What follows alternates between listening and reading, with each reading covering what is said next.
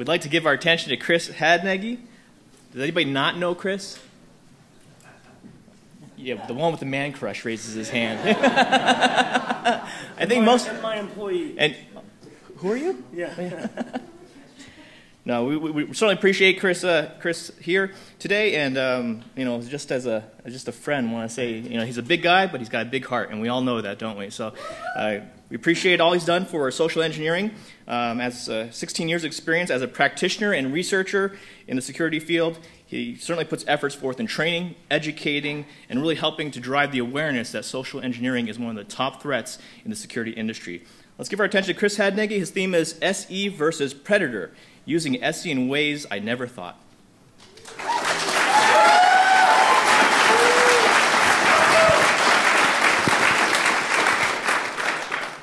Thanks, guys. Appreciate it.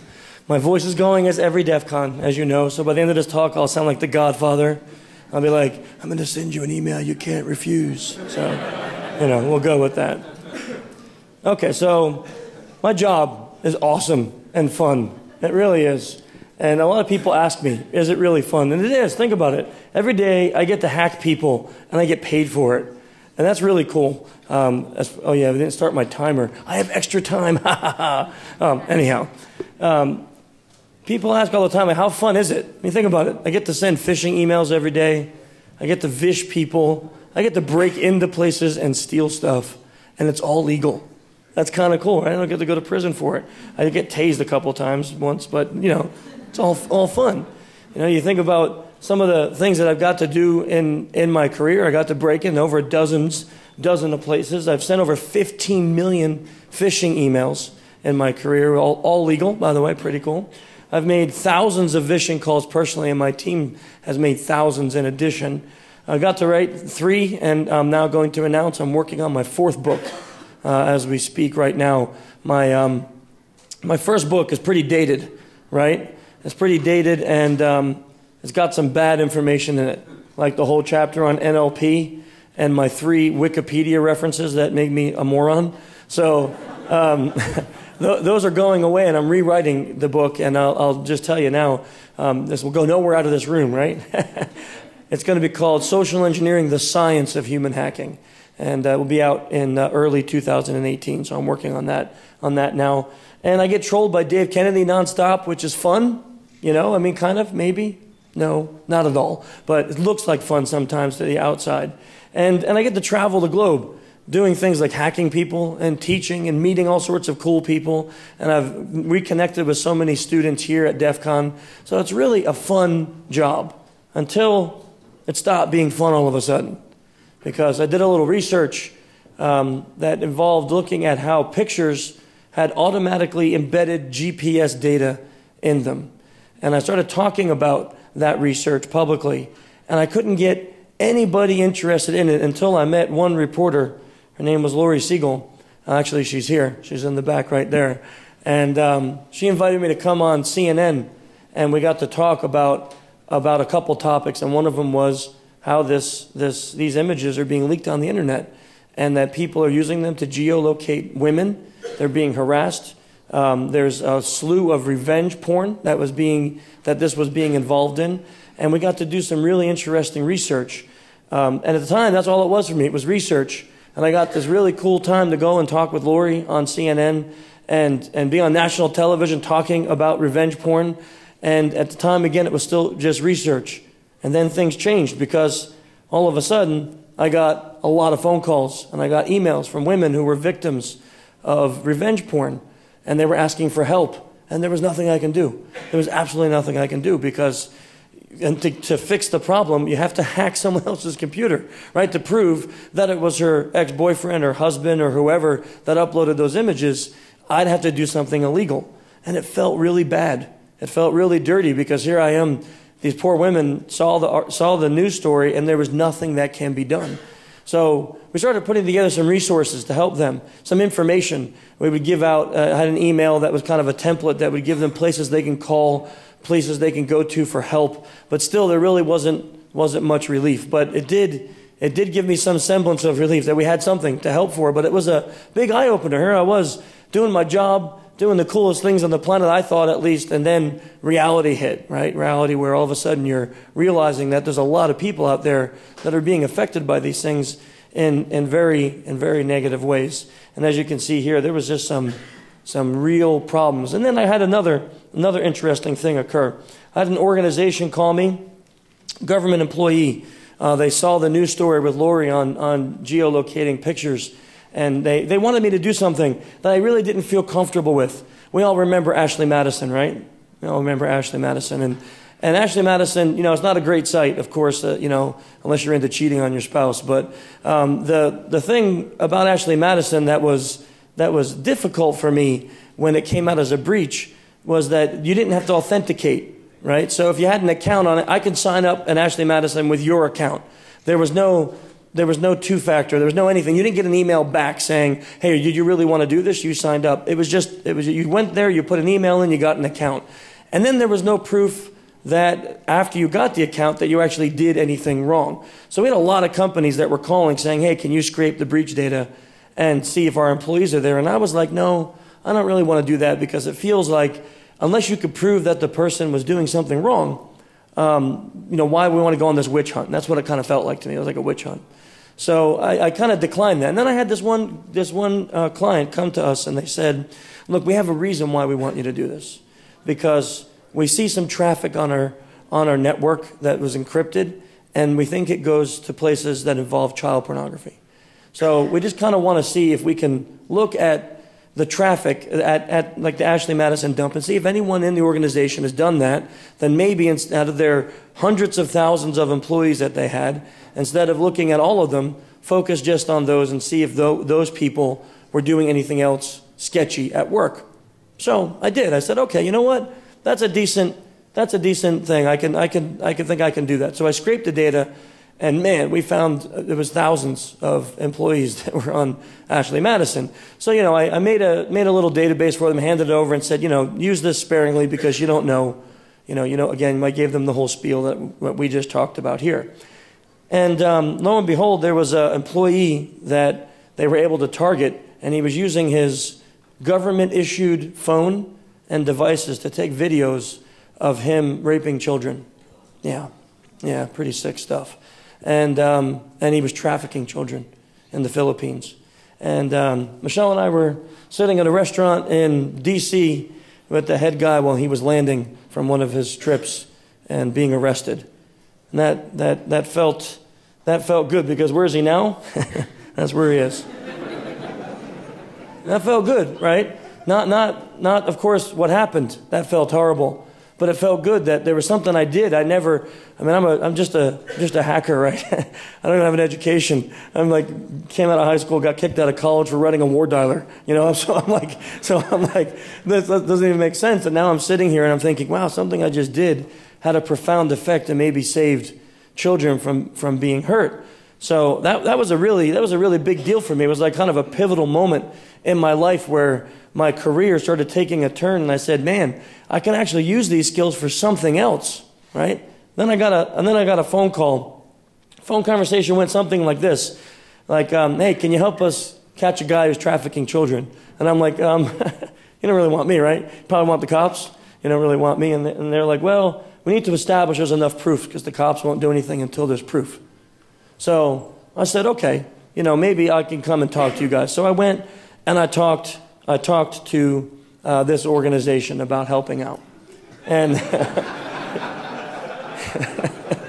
come on, this was such a heavy topic. I had to add some humor in here somewhere, right? Because we're all getting pretty somber. But yeah, so I thought, okay, maybe I can do this again. Maybe I can use SE skills in a way that I never thought of using them. So I sat and I said, let's come up with a game plan. And here was my game plan. We were going to do lots of OSINT on this guy, right? Because I wanted to feel, before I did anything, I wanted to feel that there was some semblance of proof that this guy really was a child trafficker, that he was producing child pornography for sale. So I did lots of OSINT.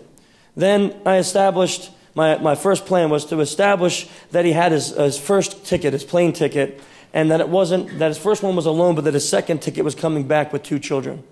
Okay, so that's what we had understood, and I need to establish that was a real fact, that actually happened. And then third, I wanted to obtain his home address. Now, of course, we had a bunch of other stuff going on in the background. So they were collecting data on what he was doing and trying to tie it to him. And then this was my job.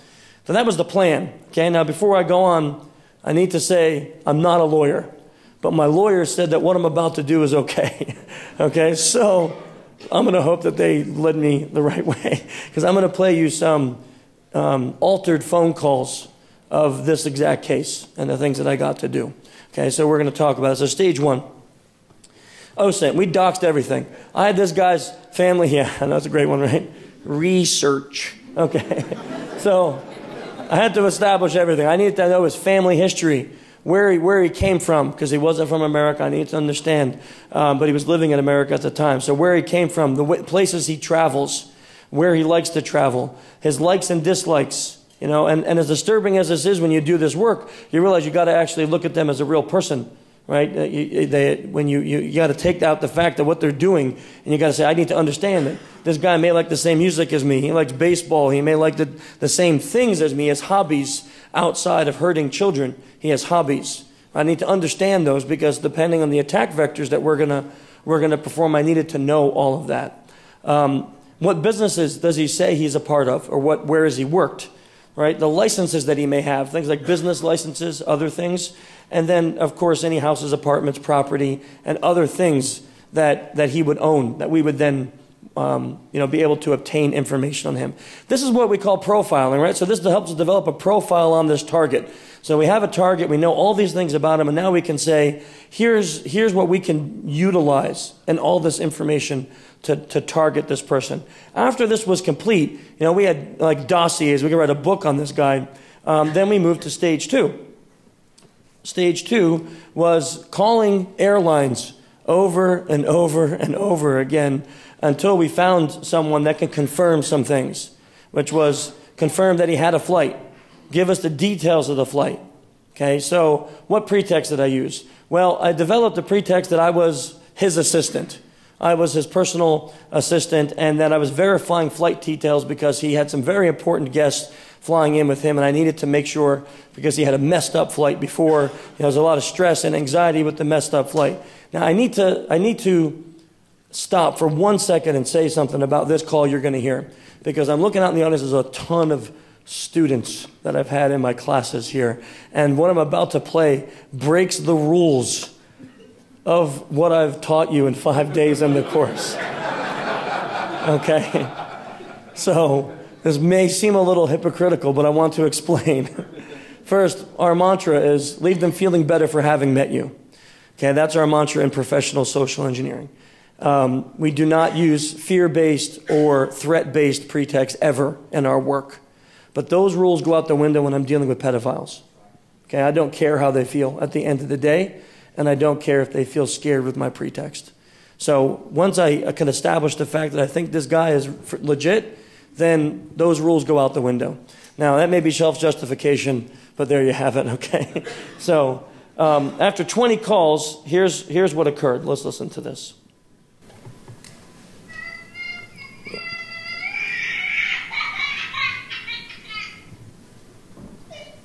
Hello, support. How can I help you? Hi. Sorry about crying in the background. My name is Paul. I'm a personal assistant and we have some very important guests flying in with him on your airline, and we had so many problems on the flight out. I just need to confirm that the tickets are still active and that he has seats right next to each other. Can you help me with that, please? And again, just excuse the noise. I'm sorry. I have a sick kid, and I'm driving to the doctor and trying to take care of this now. Oh, I'm really sorry to hear all of that. I will need your confirmation number to be able to help you. Okay, I'm sorry. I'm driving, but let me just see. My boss basically just called me and chewed me out. Because normally I do all these checks before he flies, but my kid's been super sick, and I'm a single dad. So I think he gave it to me. I have a note here written down. Let me just see if this is it, but maybe an old one. Is it a XDCVFW? I'm sorry, no, that is a confirmation number, but it's not the right one. Okay, let me see again. I'm driving. I'm sorry. How about this? Can we look it up by his name? Oh, yeah, let's try. What is his name? Okay, let me spell it for you because it's a hard name to spell. Yes, I do see a ticket in the system for him. Okay, superb. So what I need to confirm is that he's going from, and that there's 2 other tickets that will be children that are booked with him. Do you see that? Let me take a look. I'm not sure if I can tell you that. No, listen, I understand. Like I said, I'm driving to the doctor right on my kid. I don't have all this information on me, and he's really not happy, and I don't know how your boss is, but when he gets upset, it can really be bad. The flight out was delayed 2 hours, and he missed the meeting, so he was mad also because of that. And I know none of this is your problem, but I could just really use a break today. Okay, hold on.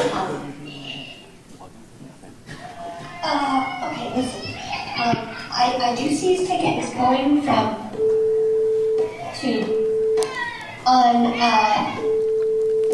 he does have 2 tickets, and those seats are right next to him, so you don't have to worry about that. Do you want those confirmation numbers? Yeah, you are a lifesaver. I would love to have them. Thank you. No problem. I hope your kid feels better.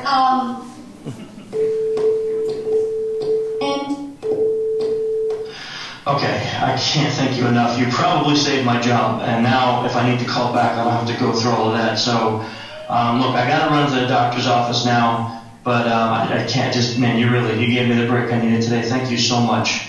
No problem. I'm glad to be able to help. Have a good day. Thanks, you too. Okay, so crying baby works, right?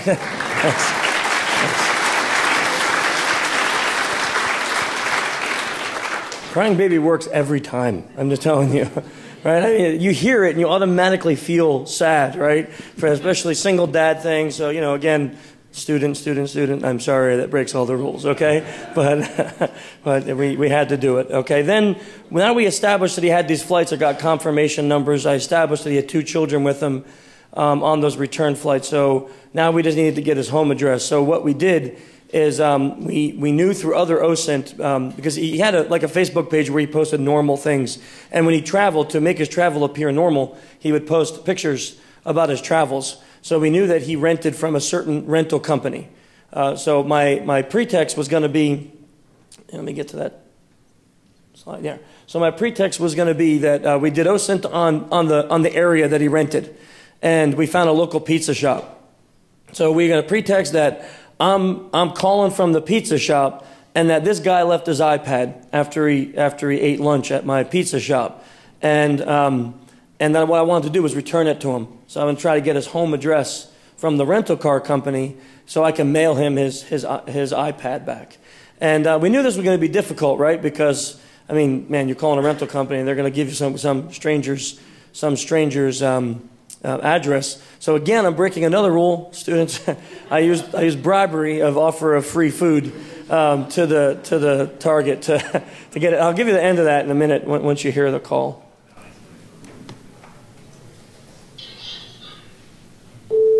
This is Chris. How can I help you? Hey there, this is Tony from Big House Pizza over on 5th. I got a problem. Hope you can help me with. Oh, Big House, I love that place. You guys got awesome pizza. Hey, thanks. You gotta help me out. I got lucky.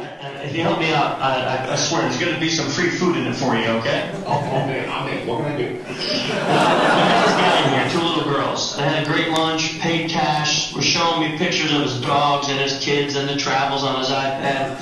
He leaves and one of my gals goes to clean the table and his iPad's sitting there in the seat. He left with a budget rental agreement that's sitting in the iPad, so we just figured that, that's where he rented the car. I tried to get in, the thing is passworded. The rental agreement is like torn and wet, so I don't have a name on it. But I figured I'd call you and see if I can get it. This happened yesterday, so it wasn't even today. But I got so swamped and it was sitting on my desk. I figured I'll try it out. Now, so I got his name from the rental agreement, but no address or anything. So I'm not sure. What can we do? Well, let me see if we return his car yet. Maybe we can catch him and you can leave it here for pickup. Okay, so let's check. That's a good idea. But his name is Shucks, Tony. You already left and they returned the car. What do you want to do? Darn, man. Well, okay, so this iPad looks brand new. So he's probably freaking out thinking he lost it somewhere, and it's passworded and locked up, so it's probably not even online. But I don't know, how do I get this back to him? Like, if I had his address, I can ship it to him. So what if I give it to you, and you look up his address and you ship it back? And I'm sorry, man. We can't take responsibility for those items unless we find it in the car. Let me think. So I'm not supposed to do this. Chris, you're a genius. Yeah, I can definitely do that. I'll ship it out today. What's the address, man? Hold on. It's You know what, Chris? You're awesome. This is going to be a $25 gift card for you here. I'm going to put it in your name. What's your full name? Oh, you seriously don't do that, but love the pizza. Because, I got this guy's iPad. He had 2 beautiful kids with him. I think, and he's probably wondering where it is. Got all his business stuff on it. So you just saved my day, and you probably saved his day. It's worth $25. Cool?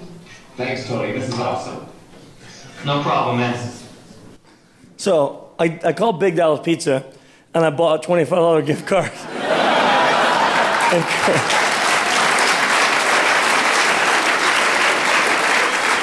Yeah. I didn't want the kid going in there to get his gift card and be like, what the heck, So I wanted them to be rewarded for his work, He did help me out, so, he gave me the guy's... Yeah, so no, he went in and I just, I don't even know. I don't know the follow-up. I'm hoping he got the pizza and everything was good. Yeah, I called him and just said, look, some kid's going to come in. We're giving him an award for great job at work. His name is Chris, last name. I want to pay with a card, $25. So, yeah, he got his pizza. So, we handed over all that OSINT to the federal government. We handed over all the call data. We handed over all his geolocation data that we had. We had handed over his proof of flights. And that was enough for them to start an actual investigation into this guy. So.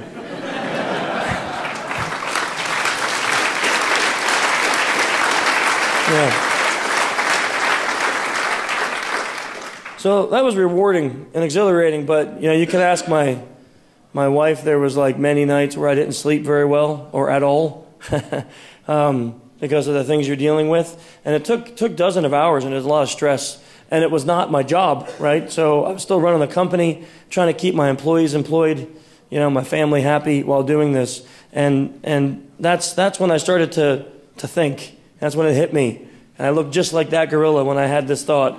I said, what if I can harvest talent from this amazing community that we have of people that are just so smart, way smarter than me, and can do things that I can only dream of doing, right? There's a group of people downstairs right now hacking a car, okay? There's people in this community that are amazing, and we can build tools to track and uncover perpetrators, people who hurt children, people who traffic children and spread child pornography. And that's when it hit me that I needed to start something, so I did. I started the Innocent Lives Foundation, and it's an actual real foundation, 501c3 foundation that is being launched today. As a matter of fact, here at DEF CON. Yeah.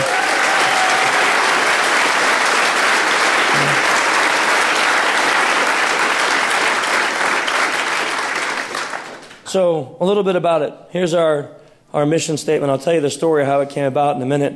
But our goal is to unmask anonymous online child predators to assist in bringing them to justice. Now, what does this mean? Because we're not vigilantes, right? As much as I want to don a Batman outfit, which would look really bad on me, that tight. No, I don't want the cape, because if I put it, and don a bat and go beat these people, that's not the goal. It's not the goal, right? We save more kids by turning all this information over to law enforcement and to working closely with law enforcement in order to have them brought to justice. So what I did is I assembled a team of people that can help.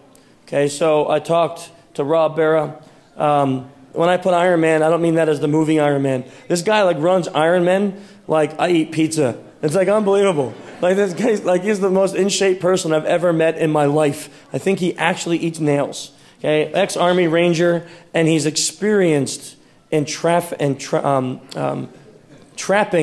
traffickers. That was a difficult sentence to say. So he tracks human traffickers. That's what he's done for many years after he exited the military. Wonderful guy that has a lot of skill in this area.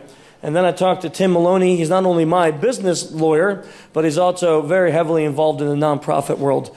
And I figured if we're going to do this, we kind of need a lawyer, right? Need a lawyer to help us out. And then I spoke to Neil Fallon. If you don't know who Neil Fallon is, then get out. No, just kidding. That's the lead singer of Clutch. We developed a friendship over the last few years because, interestingly enough, I reached out to him to come on the podcast. And at first he's like, who's this weirdo that has the title Human Hacker that wants me to come on his podcast? And no joke, this is how it happened. They were releasing Earth Rocker album, and someone before, like a month before its release, someone stole it and put it on the web. So he calls me and he says, hey, remember you wanted me to come on your podcast? I'll make you a deal. Can you track people who steal stuff and put it on the web? And I'm like, yes. So he gave me the site, and literally within an hour and a half, we had this guy's home address. We had his whole life story. We knew everything about him. So, and it ended up being he was like some 20-year-old kid that worked at the CD factory in Germany that stole the CD and came home and pirated it and put it on the web.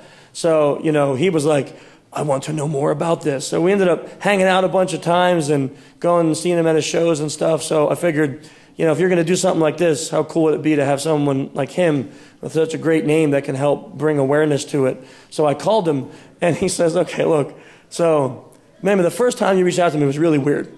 But now, like, you're asking me if I want to be part of a foundation that's going to trap child traffickers. Like, he goes, do you realize every call you make to me is just really, really good? It gets weirder. He's like, what's next, man? And I'm like, no, I swear, this is it after this. I mean it. It's like no more. Nothing else can happen. So right now, this is our board. And we met over the last few months and came up with this plan. So this is how we want to do it. Right? We're going to seek the assistance of the appropriate members. Now, these are the questions that come up. What does that mean? Well, obviously, I'm sure everybody in this room wants to help. You can't hear these kinds of things and not want to help. But we have to be able to vet people and make sure that they're legit, right? Because the other thing that we are very aware of is that, if you are, not saying you, I'm saying a general thing, if anyone who is a child trafficker or a pedophile, they can look at that as, hey, maybe they can help me find the sources. So we're going to be vetting people heavily, but we need the talent from this community because without it, we can't succeed. Right? You guys can do things that normal humans cannot do, right? And it's amazing when you think about it. We want to create tools that will assist. There's a tool out there right now that somebody has put out there that if you're traveling, like for a HackerCon, you can upload a picture of your hotel room, and it catalogs it, and then law enforcement could take a picture of a child who's being trafficked and run it through this database, and it will correlate that data and tell law enforcement which hotel it was taken in. Because hotels use certain type of carpeting, certain type of bedding, certain type of curtains. That's an amazing tool, isn't it? I mean, they caught child traffickers just because people like you were uploading images to this database from their hotel rooms.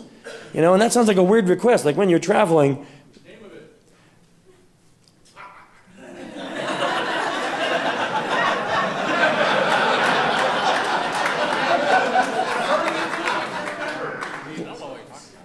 Anyone know the name of it? Such an amazing tool, I forgot the name. I'm going to get the name. It's going to be on the site, okay? I'm going to tweet it because I'm going to get it. But there's tools like that are out there for this purpose. You know it? Yeah, it's traffickcam.com, but it's TRAFFICK. Traffickcam.com. That's when you upload the photos of your hotel room, right? For a law enforcement database. I think that's the one. It's spelled TRAFFICK. cam.com. Okay, I'll check. We'll check it out after, and I will. Here it is. Okay, yes, this is it. This is it. As you hand me your phone, thank you. It's called the Polaris Project. Okay, this is the one. POLARIS project.org. This is the one. The name now. This is it. You upload a picture of your hotel room to the database on the website, and it puts it out there for law enforcement to be able to correlate. What I'm saying is, how many of you didn't even know this existed before right now? Right? So think about this. We need to get that message out there. We need to be able to build these kinds of tools to help law enforcement. We need to be able to collectively spread the word about that, because we can all make a difference when it comes to this. So how else will we do it? Well, we're going to use open source, because I need to stay above the law, right? I still have a business and a family and my own kids I have to protect. So I'm not looking for people who want to hack into things illegally. We need to do this all above the board, because it's not just TV life. You know, criminals get off because of a mess up on one thing. A criminal can get off. So if we do anything illegal, it can make the whole case nullified. So we have to be able to say that the things that we're doing are above board. And we're going to use OSINT to do that. And then we're going to establish, and we already have established, numerous relationships with law enforcement agencies. To be clear, we are not agents of any state agency. That is not the case, right? We are not law enforcement, but working closely with law enforcement. Shortly before DEF CON, I uncovered 51,000 child erotica images on the open web. 51,000 child erotica images that nothing can be done about it. Want to know why? Because child erotica is not illegal. As long as they're not showing the lower genitals of a child, it doesn't matter. Isn't that disgusting? And yet, these images all led to paste bin sites where they were selling the videos of those child being raped. 51,000 images, right? So we work closely with law enforcement to get those things out there, so we can hopefully even make just a tiny, small little dent. Okay, so about the org, and then we can talk. That's the foundation website, innocentlivesfoundation.org. That's our Twitter account, and we're going to be, of course, just reaching out to the community, asking for help in multiple ways about how we can do this. So I left a lot of time because I wanted to just kind of open it up and see what you guys thought and be able to answer any questions you have. And also, it's a really heavy topic, so you guys are so quiet. I haven't had the room this quiet like in decades. Yes, sir. Do you have a framework, or are you going to develop a framework to liaise with the law enforcement in various states, cities? Yeah, that's a good question. So the question was, do we have a framework for creating those relationships with law enforcement? So this is all new for me. So our present relationships with law enforcement have come about somewhat by accident. I do a lot of training when it comes for social engineering with the U.S. government and law enforcement agencies. So a lot of those relationships have led me to say, hey, can you help me out? Like, who would I talk to about this? And I've gotten in with some of the federal agencies to be able to work out those relationships. So I would not call that a framework, because in my mind, a framework would be a definite process for how to do this properly. So yes, the Rob Barra, the one I put up there, he's the COO of the foundation, and his job is to help us to develop those processes and also the vetting process, so that way we handle both the volunteers as well as the handoff to law enforcement properly. So yes, ma'am. Is it a foundation or is it a 501c3? That's a great question, and there is a difference, which I did not understand. It is a 501c3. That is what the application has gone into the federal government, and I did get clarification after we did all this that a foundation is normally like some kind of family fund type of thing. So. But it is a legit 501c3, and the application has been accepted. We're waiting for the final approval papers from the IRS, and then it's all go time from there. Yes, sir. How's your interactions with law enforcement so far?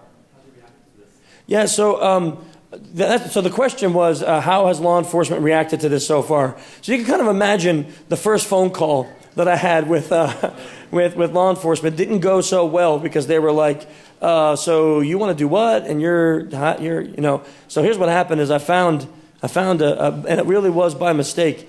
I'm working a case of a father who has taken by force his daughter away from the mother and somehow has manipulated the courts. So he has won full custody of her. And the girl has alleged being molested by him. And the courts are still doing nothing. And in doing research into her name, which was the father's name is Russian, and doing research into his name, I came across some paste bins, and I thought, oh man, maybe this is some proof of this stuff happening, and that led me to some really, really dark stuff. I mean, some really bad things. So I called, after a few initial calls, I called back that contact and said, hey, I have something that may be interest of you. And as soon as I handed over actionable intel, now I'm their best friend. So it went, and it wasn't planned, right? I mean, obviously it can't be planned. But at first they were like, I wonder who this guy is. I'm emailing them because I didn't have the org at the time, and I'm emailing them from social-engineer.com. So it looks a little weird, and now we have honestly, this guy probably calls me once a week, and we talk about stuff, and one of the agents I'm in touch with, he specializes in revenge porn. So I've been talking about that, and another agent, the group of them specialize in crimes against children. So I've gotten some good traction with that, but it started off really rough. It's a great question, though. Let me go back here. I don't want to look at you because you'll make me cry. Okay. You work with state agencies? That's my daughter. Yeah. You work with state law enforcement or state agencies? Yeah, I want to. So I have one state agency right now that I met with, and I had another one approach me here that heard through the grapevine about this and said, would you be interested in working with local state? And yes, I do want to, because I think a lot of times that these problems will exist on a local level, and it will be easier to get local law enforcement involved as opposed to state law enforcement. Yes. How can we know that traffic cam is safe? How can we know that the traffic cam, that website? Okay, that's a good question. Well, they're not asking you to upload a picture of you in the hotel room. So it's not like, go lay on your bed and upload a picture. So that's a different website, honey. That's a different website, okay? And if you upload any pictures of you anywhere, I will kill the internet, okay? So that's how it's safe, okay? The Polaris Project is the one that Paul found. That's the one. That's a legit project that was made by someone in this community. It's amazing, and it's backed by law enforcement. How do they know that you're in that hotel and that room? Well, no, the pictures are uploaded anonymously, and your name is not tagged to it. Yes. How are you protecting yourself? Because you're saying you're going to these spaces. Yeah. Yeah, so the question is, how am I protecting myself? And I'm assuming you're meaning from an internet perspective. Yeah. Yeah, so from an internet perspective, it's a lot of VPNs that don't come back to me, and a lot of VPNs. And machines that I don't leave laying around for my children to use. Yeah, that's basically it for now. Sir? Are you then also doing that? Clearly, some agencies in the government have the ability to break things like Tor and other things, and you would never want to get rolled up into one of those. Correct. Investigations. So are you making them aware when you are participating in these? That's a really good question. So to be clear, it's like we're not going out on the internet and typing in "give me child porn" and then looking for those people that are doing it, and then that's not the process that we're following. So a lot of times it comes from an example, that case I'm working now, where this father took the daughter, and there's an alleged child abuse allegation, and he is known for sex crimes against children. Now we will take that name and look and try to uncover what he's doing online. In the case of the child erotic images, we now have a list of usernames from those sites, and we'll see if we can correlate them to real people in the real world, right? So down the road, what I hope is that there will be more collaboration for protection of what you're talking about. That's what I hope. Bad idea. Yeah. Do not try this at home. Yeah. Yes, sir. For the massive amount of people that would respect this, what's your plans for advertising? Because we have a lot of advertising companies, I'm sure, with all the people here statewide. We'd love to be on the advertising team if we can actually do the ads. Thank you. I don't know. I really suck at that. Yeah. Okay. Okay. Talk to me afterward. Here's the thing: is like literally the way this came about was just that. It was like I got done with that job, and I was so stressed, but there was so much exhilaration from the fact that he's off the streets. He's no longer trafficking children into this country for the purposes of sex and pornography. And I'm like, I want to not do it ever again, but how do I not do it now that I know it exists? And that hit me, so I said, I need to have help. But I didn't think about how are we going to market it. It was like, well, these 400 people know.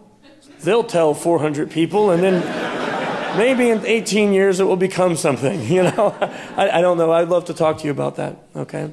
Yes. Boy, there's so many hands. Sir. So, it's on the other end of that. So for those of us that want to sit behind the keyboard, what would we do to get involved? Yeah, so that you go to that website and you'll put, and right now it is literally like 2 pages. It's the information about who we are, like what you heard here, and there's a contact page, and there is a donation page. If you want to contact, you do that. That will come directly to us, and then we will reach out and talk about how we go through vetting and get people involved. Okay, that will be on the contact page. Thank you for that, sir. Yeah, so you mentioned the donation. So how is this going to primarily be financed? Will it be donation-based, or will this be something else? There will be nothing else that I have any ideas of yet. Right now, it will be donation-based, and it's free time on my part until, that's it. Yeah, I mean, right now it's all been me, and Rob has been helping out. The donations are going to go towards not me, because I have a job. The donations are going to go towards helping hire people to build tools. Let me tell you why. That's a really good question, and I guess I should have explained this better. I had a moment at a time where we needed help on something, and it was something I could not do. My technical capabilities were not there, and I called a really good friend in the industry, and I said, hey, can you help me do X, Y, Z? And he said, yeah, I can do it. This week I'm heading out of town to do a red team job. Can I call you next week? I said, no problem. And next week came, and I called him, and he's like, dude, I came back with the flu. I can't even touch a keyboard this week. Okay, next week.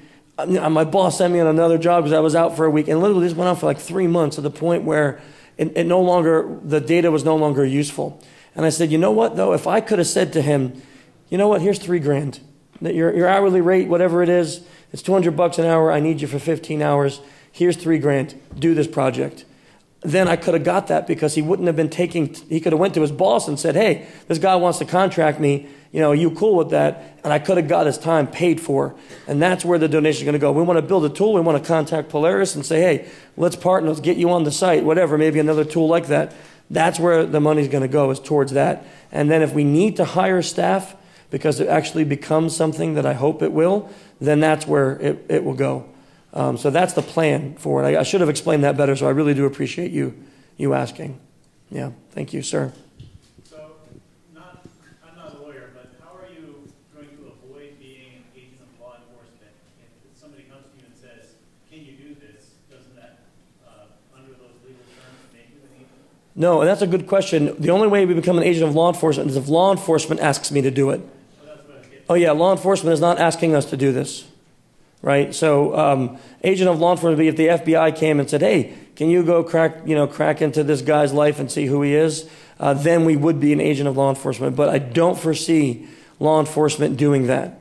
If someone here is law enforcement and you want to do that and talk to me about it, please. But that is not something that I think is going to happen anytime soon. Okay, we'll go along the line. Yes, sir.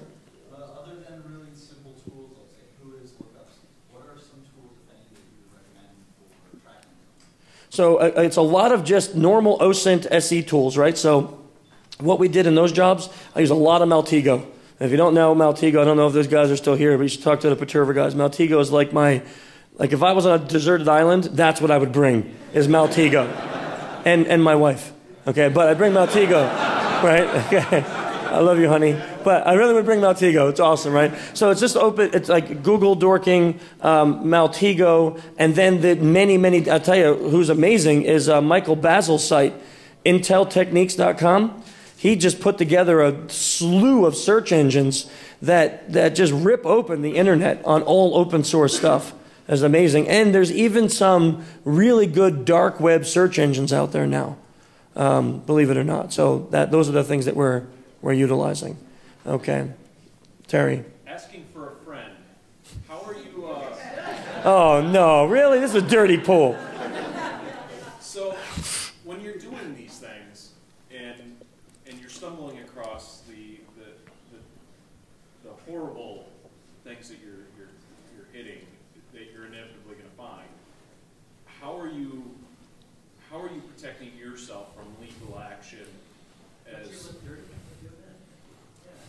I mean, how do you prevent, or how are you protecting yourself from looking like a perpetrator instead of one of the good guys looking for him? Yeah, that's where the relationships with law enforcement comes in. So the question was, how do I not look like one of the bad guys, right? To law enforcement, I'm assuming, is what you're asking. That's where working with law enforcement closely comes in to protect that, right? So letting them know what we're doing ahead of time, working with them and saying, this is where this is what we're looking for, this is who we're looking for. The people that will work with the organization will be known by our contacts in law enforcement. There's a whole process for that, so we don't end up on the bad side of that. And just to be clear, because there has been some research about people who generally work in children against crimes units on the internet. They don't last very long, and that's because 8 hours a day they're spending looking at that crap, and you can't. I don't think a human brain was meant to do it if you're not a pervert, right? If you're not a deviant, and we won't ever. That's not going to be the case. That's not as the goal, right? Of doing that. It is to uncover people who are selling it and trafficking it, not to find the child porn, right? It is to uncover the people who are making money from it, who are conducting business in doing that. So those are the people that we're hunting. Yes.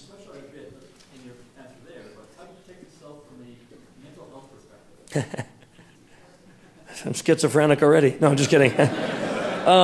So that's actually a very good question. So you really do have, I think with any work, you have to temper yourself, right? And you can't, so for me, like with that one case that I talked about, my daughter doesn't know this, but there was one point at night where I just went upstairs and I just crawled up next to her and just hugged her for an hour. And she's like, "You're being weird." And I'm like, "I know. But just let me hug you for a minute, Let me just lay here and hug you." And I do. And, this is not the purpose of this speech, but you asked, I have a very heavy belief in God. So I spend a lot of time after these things, like making sure that I fill my mind with better thoughts, things like the Bible and other things that will help me balance the garbage out of there. So, everyone has their own methodology. That is mine. Sir? There's some software that can detect skin, so you don't have to look at the full image? Yeah. Have you looked at that? I haven't. I don't know. I've heard recently about these things. And I also, and here's something that I have used, is, I'm sorry, yes. He asked, there's software out there that will block, like that will just, it sees that there's skin in an image and it blocks it. So, yeah. Yeah, but there's you know what? Yeah, that sounds like a really shady site. You want to block skin, go to hotdog.com. Yeah. No, don't listen to that guy, okay? But there's text-based browsers, right, where you can disable all images. Like the Tor browser itself, you could say disable images. And I've done that numerous times where, because, there's usually a description in the image or under the image, and you can block the image. You don't have to see it.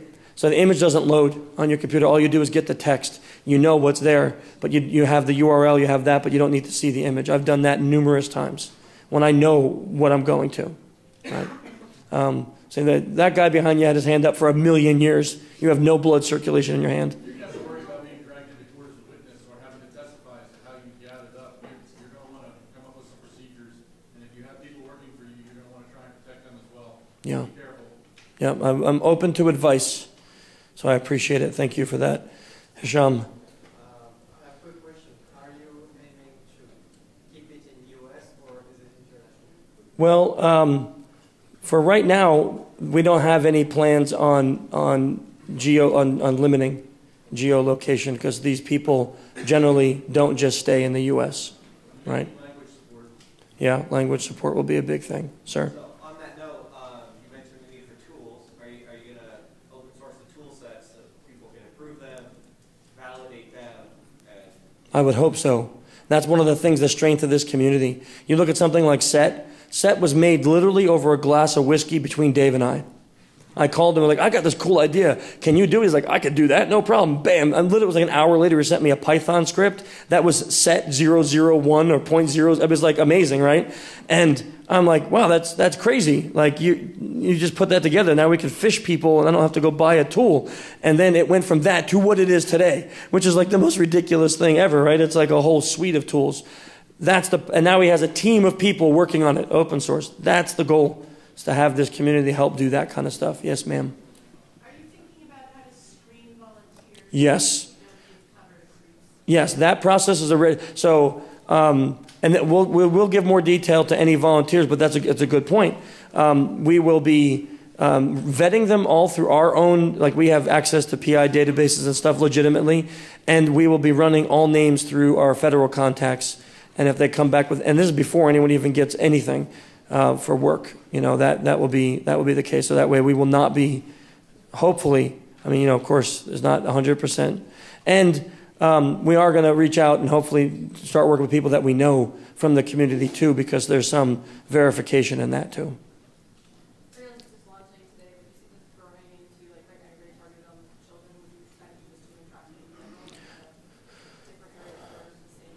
So the question was, will this expand into other areas like human trafficking and things like that? So the original goal was to also have it cover revenge porn, because that's a big problem. But some things happened in the making of this foundation where that did not come to fruition. So we felt at first it may be the best to just focus on this, and then as we grow as a team and we get more answers. The answers that you guys and gals have, so we know our process and framework that we'll be able to do that.